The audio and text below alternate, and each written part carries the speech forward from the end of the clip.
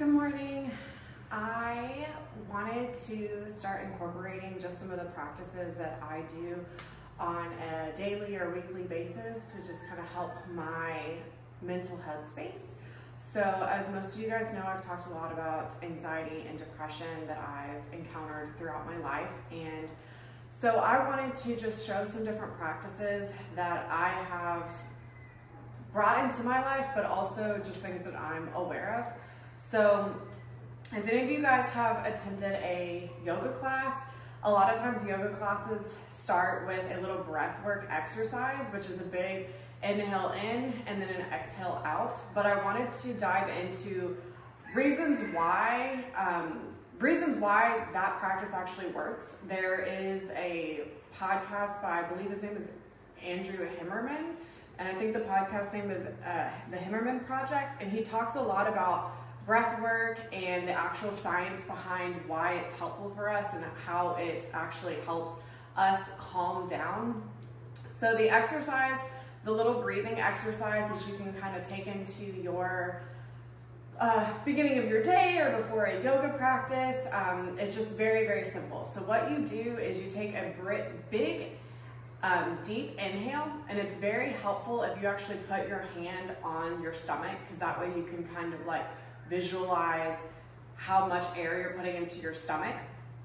So you're going to take a big inhale in, and then as soon as you get to a place where you feel like you can't take any more breath, you're just going to sip a little bit more, go,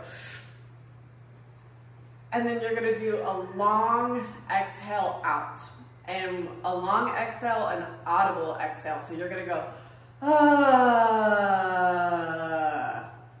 Now this feels kind of silly if you're not familiar with this, but if once you kind of start getting into this motion, you realize how incredibly helpful this is. The actual audible exhale out is really, really important, and it's key to this exercise because it actually stimulates our vagus nerve, which runs all the way throughout our body, kind of like a tree. And what it does is it activates the part of our body that tells us that we need to calm down. And so, as I mentioned, there's a lot of like scientific studies about the vagus nerve and how it's activated, but the audible exhale actually stimulates that vagus nerve, and that's why this is so important. I have read or heard that if you're in a place where you can't make a long exhale out, even though I highly, highly recommend that you do it if you're in a space that you can.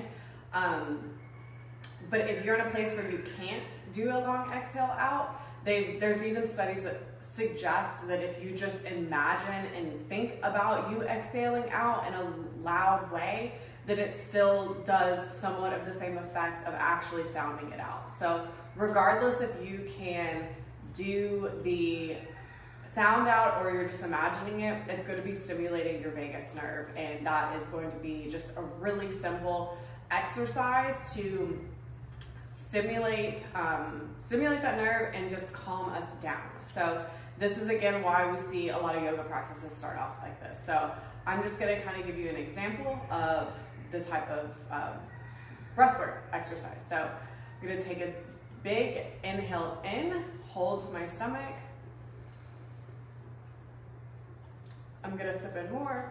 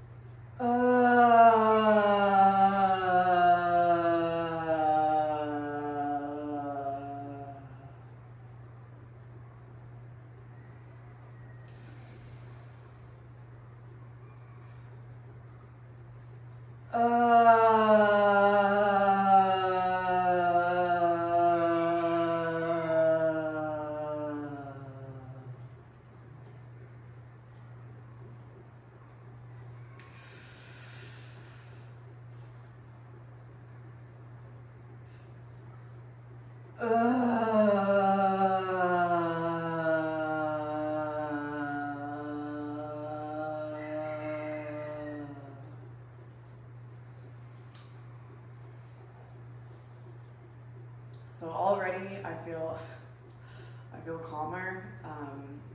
I can even feel like the tone of my voice has changed.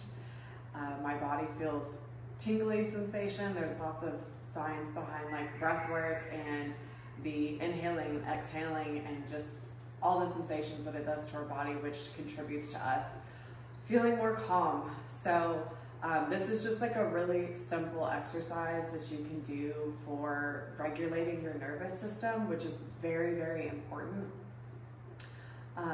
And then I wanted to dive into a couple of exercises for, or not exercises, a couple of like yoga poses or stretches that you can do that are going to help you with your,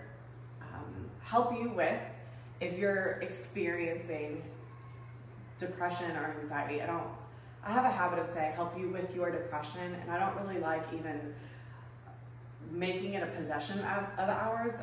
Our depression, my anxiety, like we just need to say I'm experiencing this and not claiming it as your own. So a lot of people think that yoga is like a form of exercise, and in my personal belief and understanding and the way that I was kind of taught when I was in Thailand for several months is that yoga is very in a small way an exercise, and it's more so just allowing us to learn how to connect with ourselves and to connect with others and to connect with the world. So there are a couple of yoga poses that are helpful for depression, anxiety, because what it actually does is helps send blood to your pituitary gland, which is in your brain, and your pituitary gland has to do with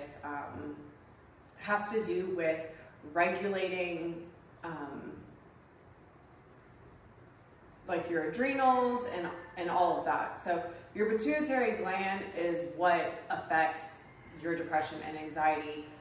Your adrenals affect your anxiety. So if you can rush blood to that part of your body where your pituitary gland is, up here, then it naturally helps your body like relieve depression and anxiety. So there's just a couple of different yoga poses that I want to show you guys. They're going to be simple and easy, and you can do them just in 5 minutes after just a quick 5-minute breathing exercise. All right, so we're just going to kind of get started in a seated position, and this is just going to be like a quick couple of poses, not an entire practice. So we just did a couple of breaths in. So what we're going to do is we are going to come on to our hands and feet. We're going to do a couple of cat-cows. So we're going to inhale, look up. Exhale, round our back. Inhale, look up. Exhale, round our back. And I like to just kind of move my body intuitively in cat-cow, so I might do some circles. I might twist my wrist. I might bend my wrist back, flip them over, bend back. I just kind of move freely a bit.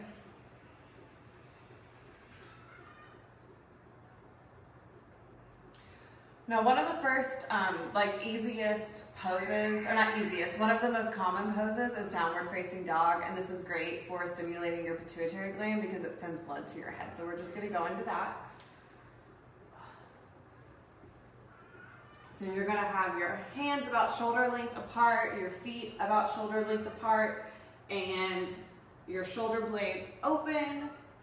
And you can either have your feet touching the floor or your heels touching the floor or not. Whatever feels good for your body right now. So we're just gonna hang out here for a few minutes or moments.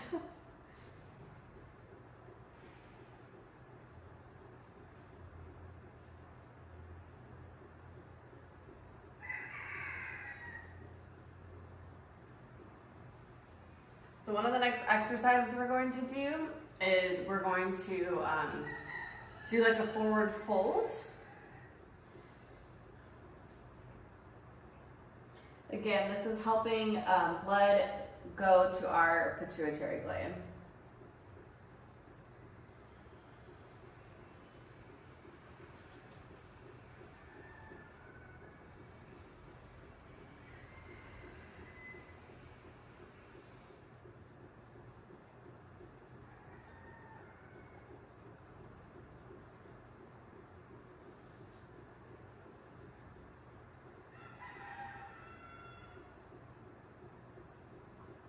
Now you can either have your hands rested here, you can have your hands crossed on your back, you can have your hands grasping your shoulder or your elbows.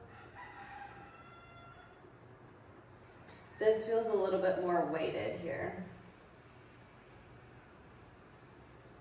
And just keep breathing.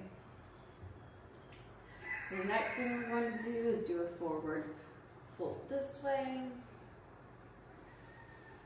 And you can either have your hands on the ground, you can have your hands on your shins, or you can have your hands here.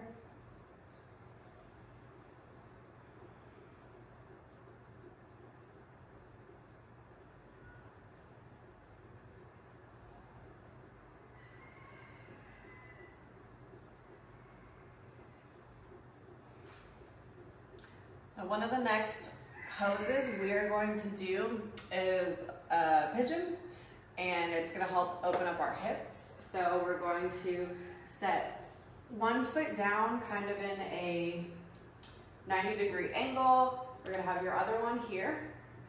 What this does is, you can see my body. What this does is it actually helps open up our hips, which our hips store like all of our emotions in it. So this is really great for depression and anxiety because it helps us release those emotions. So we're just gonna sit here for a few moments. You can either keep your hands here, you can keep your arms here, or you can even rest your head down here.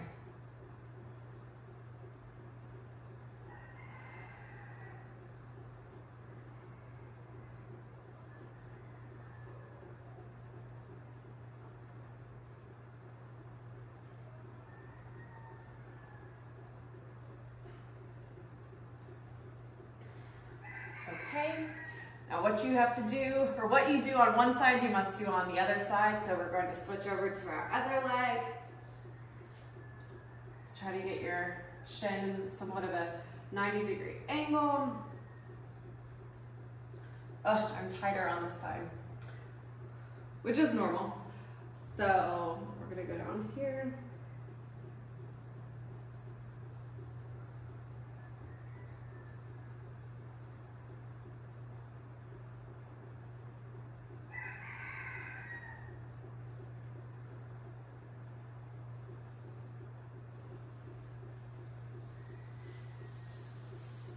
Then we're gonna come onto our backs and we're going to do what's called a happy baby pose.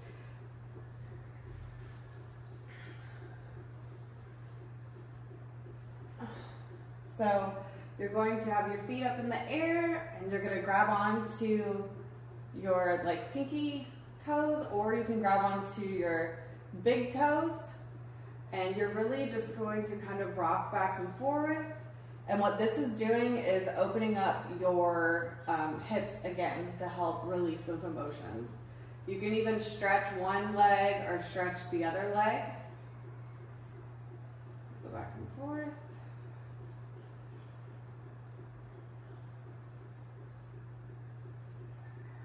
Straighten them both if you want.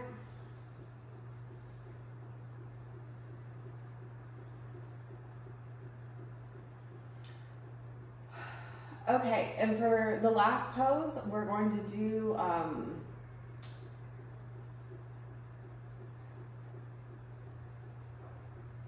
I can't even think of the name of it.